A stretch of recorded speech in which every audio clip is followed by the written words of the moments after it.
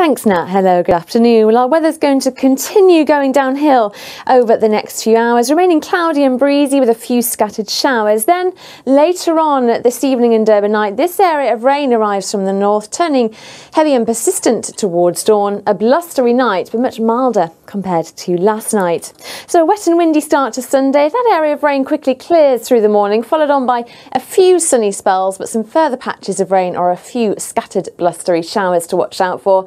A very windy day throughout the day tomorrow. Strong westerly winds gusting to gale force for the Channel Islands and around our coastlines. Into the early part of next week, it's milder but often rather cloudy, breezy at times but not as windy as tomorrow.